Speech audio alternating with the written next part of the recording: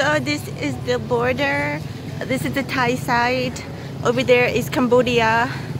I first of all had to go to the passport control, get my stamp, and then I had to go over to the boundary post customs, and they sorted out my documents, and then I had to go just here where my bike is, and they finalized everything like the TM2 etc. And that's it. I'm free to go. Here goes step 2.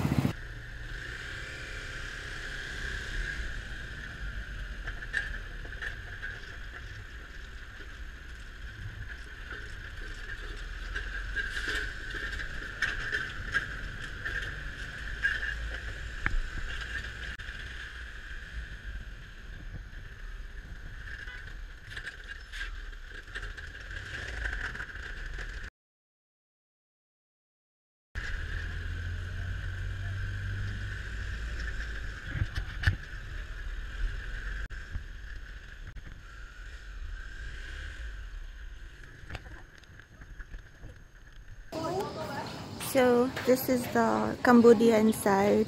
You have to drive in on the opposite side of the road, and then you have to get all your visa and documents sorted from there. Yes, that's my bike.